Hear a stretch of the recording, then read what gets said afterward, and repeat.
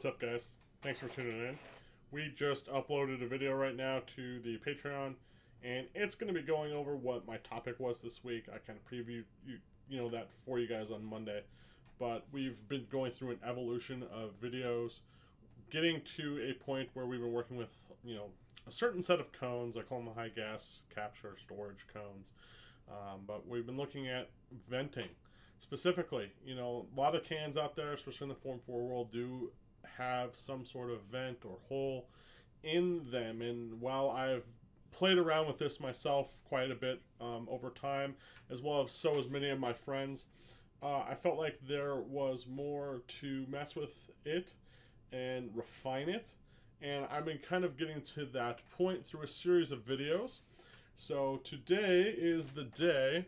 I'm going to go ahead and play a little clip here for you so you can kind of have an idea of what we've been working with.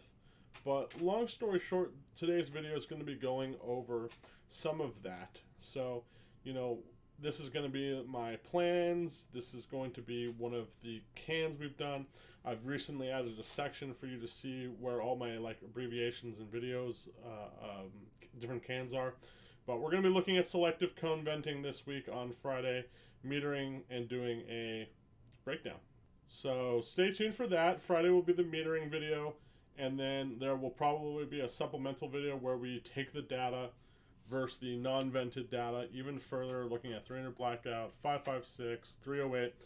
Really hoping to see some improvements on the 556 side of things that we can then take and apply this knowledge to a host of other suppressors using fairly traditional, geometry in cans. So bear with me here. Hopefully you guys enjoyed it. You can watch these videos at patreon.com/silencerstudent. Thank you for tuning in. We'll see you guys later.